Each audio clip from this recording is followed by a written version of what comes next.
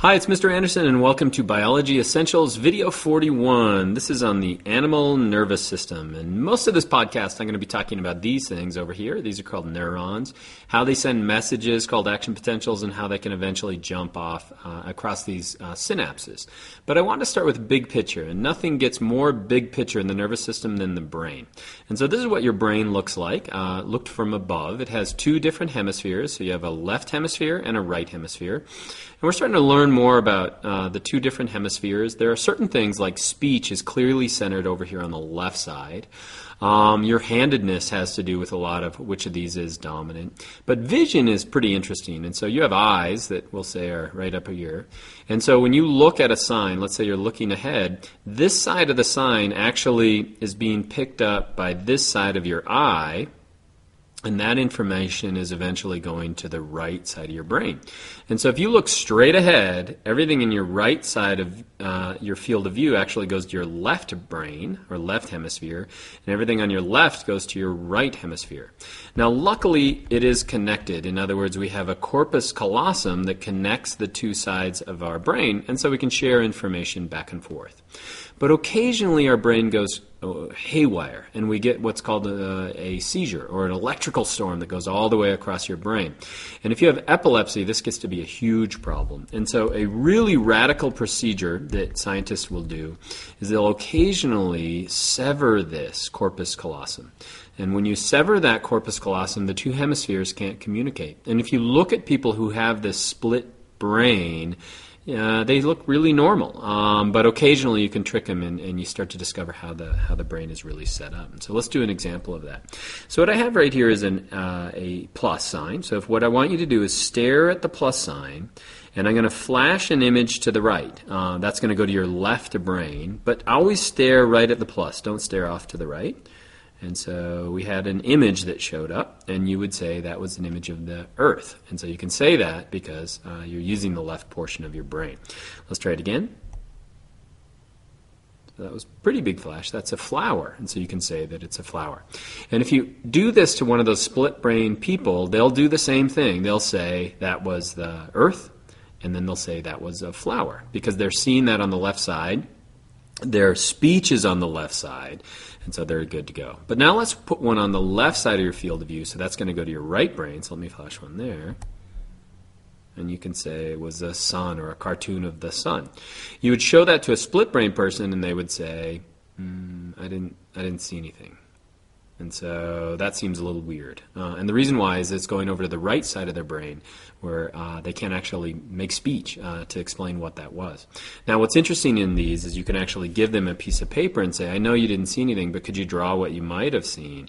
And they'll start to draw like a picture of it because they did see it. And then they might get to this point and say it's a flower, I don't know what it is, or it's like a sun. And so once they see it, then they could say it. So it's like playing Pictionary with yourself. So that's weird. But that shows you how there are different portions of our brain, and those different portions of our brain do different things. And so in this podcast, I'm going to talk about nervous system. We've already talked about the brain, and it has different portions like hemispheres, but we're going to spend most of the time talking about the base unit of the nervous system, which is the neuron. Neurons can send messages. Those are called action potentials. Action potentials work by polarizing a cell. In this case, it's the neuron. They set up this polarization through sodium-potassium pump. If you remember, that's a form of active transport. And then when they depolarize it by opening up these ion channels, then we can send a message down the neuron. Now, when that message gets to the end of the neuron, it jumps to another neuron. And those neurons aren't usually connected. There's a gap between the two, and that's called a synapse. And so a synapse is not a chemical electrical message going through it. It's actually neurotransmitters, which are chemicals. An example I'll give you is Gaba. And what those do is send a message to the next neuron. Those messages can either be excitatory, so yes, you need to keep that message going, or inhibitory. No, you need to stop the message right here. And so the synapse gives us a lot of control over that message and what happens when it gets to the next neuron. And so this is a neuron. This is a basic neuron that actually has two different parts. This part up here is going to be the dendrites. Dendrites are going to be, I always use my hand, so if a neuron is your arm, these things up here are going to be the dendrites. It's a regular, got a cell body, but then this portion right here is called the axon.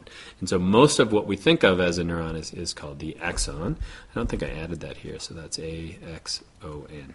Okay, so we got the dendrites and the axons. If we label some of these other things, this right here is going to be the nucleus. It's a regular cell, so it's going to have all the parts of a cell. This is going to be the cell body, or we sometimes refer to that as the soma. Then this whole thing, I would say from here to the end, is going to be called the axon, A-X-O-N. To speed that, we have it wrapped in this fat material called myelin, and those are actually made of something called a Schwann cell that wraps its way around the axon. And then we have nodes of Ranvier, and nodes of Ranvier are going to be these gaps between the myelin. And really what happens, and I'll come back to that at the end, is that the message actually, it doesn't go all the way through the axon. It's able to jump from spot to spot because we put all the ion channels right here, so it speeds it up. So if you think about a neuron like a wire, it's kind of like that. And then this myelin sheath is going to be like the insulation that wraps around the outside, and it speeds up that message as it goes. At the end, we then have a terminal. What would be next? Well, we'd have the next neuron that's going to be connected right there with a synapse or a gap between the two. Now, if you've ever heard me talk about neurons before, you've heard this. I always like to say that nerves or neurons, a nerve is just a bunch of neurons together, that a neuron is simply a salty banana, and that allows you to remember where the ions are. And so what do you know about a salty banana? So this visual over here on the left side is super important to remember. We've got a salt grinder up here. It's going to put salt on the surface of a banana. Well, what do you know about salt? Salt's going to be high in sodium, and what do you know about a banana? It's going to be high in potassium. And so if we look at, let's get rid of the salty banana for a second. If we look at a neuron is going to, and I've just drawn right here a section of it. So we've just taken one portion of a neuron. So up here we're going to have the dendrites. Down here we're going to have the axon terminal. So this is just a portion of the axon. You've got sodium out here, a lot of sodium ions out here, and you've got potassium ions in the inside. You have other things in here, like this is a protein that I've drawn in here. But the big ones to remember are sodium and potassium. And then you have these channels. Channels are proteins that allow sodium and potassium to pass. If they're not open, you shall not pass. And so I kind of color-coded those. And so if you look at it, every sodium ion is going to have a positive charge, so these are positive, and every potassium is going to have a positive charge as well. So if you count the number that we have on the outside and the number that we have on the inside, we have a lot more sodium on the outside, positive charge than we do on the inside. And these proteins are going to have negative charges as well. And so what does that mean? It's more negative on the inside and it's more positive on the outside. And we can actually measure that. In a typical neuron or a typical nerve cell, it's going to have a voltage of negative 70 millivolts. What does that mean? It's a battery. And so there's a battery across our neuron. And so it has energy, or it has the ability to do work across that membrane. And so it sits at negative 70 millivolts. Now what happens, let me get some of this out of the way, is that something will happen to trigger the opening of this first channel. And so right now you're seeing light, and that's actually opening up sodium channels. So if you open up sodium channels, where's the sodium going to want to flow? Well, there's a whole bunch of sodium out here. And so it's going to move, or it's going to diffuse along its gradient. And so if we open up that sodium channel, what's going to happen? The sodium is going to flow in. Now, what's that going to do? It's going to actually change the voltage. So it's going to change the voltage. Remember, it used to be negative 70 millivolts, and now it's going to be less than that. So maybe it's going to be negative 50 millivolts. What does that do? Well, these channels not only allow sodium and potassium to move through, they're actually activated by changes in the voltage. And so when this goes to negative 70, what that does is it opens up the next sodium channel a little bit down the way. Now, potassium channels aren't affected by this, and so what is going to happen next? Well, that's going to open up the sodium channel a little bit farther down. And that's going to open up the sodium channel a little bit farther down as well. And so we get flow of sodium. We get this cascade. It's almost like dominoes, this cascade of sodium, which triggers the next sodium to go and the next sodium to go. And so neuron isn't passing electricity. What it's doing is it's opening up these channels, and it's allowing those chemicals to influence the next channel, which opens that up. And so you have this cascade, almost like dominoes flowing up. So now where is our charge? Now we have a positive charge here and a negative charge down here. These sodium channels then are going to close up. So now sodium can't pass, but the potassium channels are going to open up. So when the potassium channels open up, we have all this positive charge in here. So what's going to happen to the potassium? Potassium is going to flow out. What's going to happen to our voltage again? Our voltage is going to become more negative, and we're going to kind of get back to an equal charge on either side for just a moment. Now, what happens next? Well, we have to reestablish that gradient. And to do that, we use something called the sodium-potassium pump. And so when you see light, you're sending literally thousands of action potentials down a neuron. Between each of those action potentials, the sodium-potassium pump is going to reestablish that gradient. And so let's actually put a graph to that. And so this is what it looks like at rest. Remember, it's at negative 70 millivolts. And so here's our axon. It's at negative 70 millivolts. In other words, it's a negative charge here and a positive charge here. What was the first thing that happened, remember? That sodium opened up, and so we had sodium channels moving in here. So what happens to this phase? Well, our neuron, which is polarized, is going to depolarize. And so it's going to move towards the positive. Now, if it reaches this point, that's called the threshold, it's going to have an action potential. In other words, sometimes we'll get a little bit of flow, but each of these are a failed initiation. In other words, until we hit this critical point, and in all animals, it's negative 55 millivolts. Once we hit that negative 55 millivolts, then this is going to be an all process. And so what's going to happen is all the sodium is going to flow in. What does that do? That makes our charge go really positive. Then what happens? We're going to open up our potassium gates. That's going to flow in the other direction, and we're going to have this plunging, falling phase. And then we have what's called the undershoot as it resets itself with the sodium-potassium pump. Now, the reason we have this undershoot is that we don't have an action potential going in both directions. We want it to be directional. We want it to move in the direction of the axon. And so then there's another action potential. So what does that mean? If I were to flick myself on the finger like that, that pain that I experience is a number of action potentials. That was a really bad one. A number of action potentials going to my brain. And I'm perceiving that as pain. If I were to flick it lightly like that, it's still going to be the same size of action potentials, but they're not going to be close together. And if I were to cut my finger, that would be a huge amount of action potentials really close together. And so what goes to your brain are simply action potentials. Your brain then has to decide, well, where is that coming from? Is it coming from my nose? Is it a smell? Is it from my ears? Is it from my eyes? Is it vision?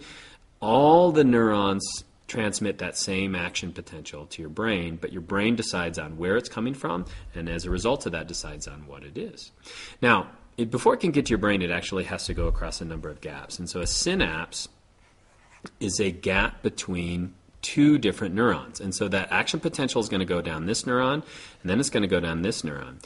In other words, we're going to have opening the sodium, opening the sodium, opening the sodium, opening the sodium. It's discharging it, and then we're opening the potassium, open the potassium, open. So the action potential is going to move in this direction down here.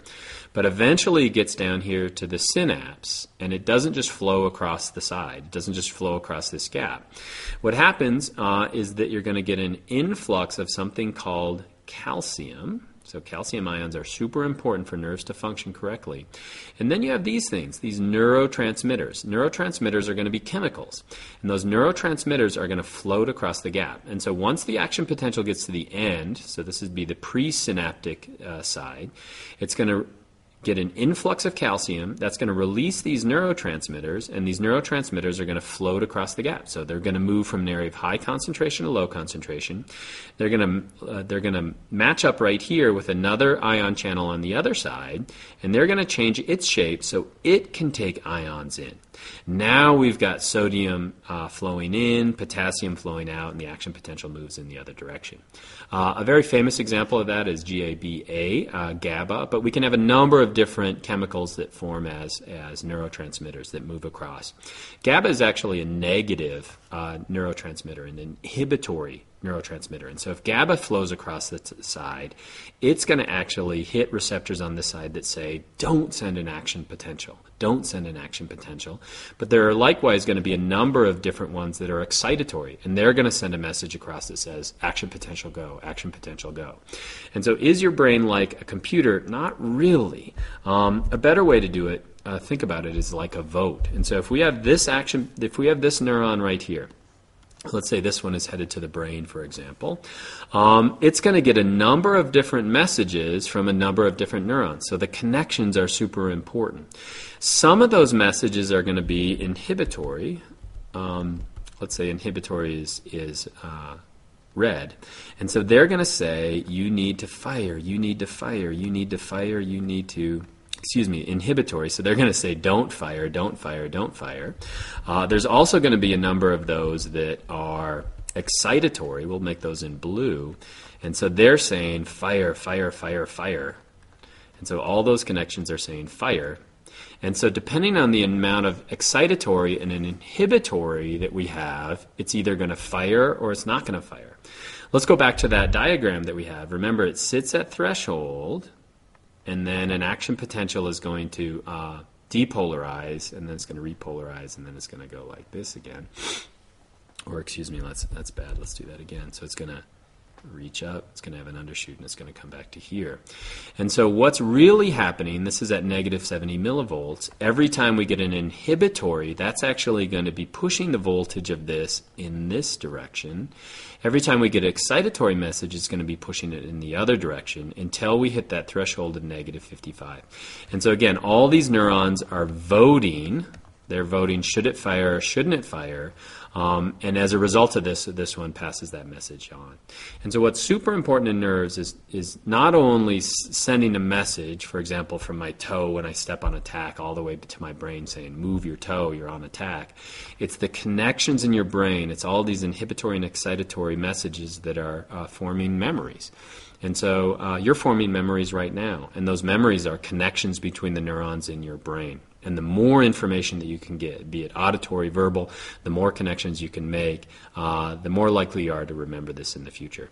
And so that's a lot as far as learning, a lot of information to hold on to. But that's the nervous system. It's really cool. It's really important, and I hope that's helpful.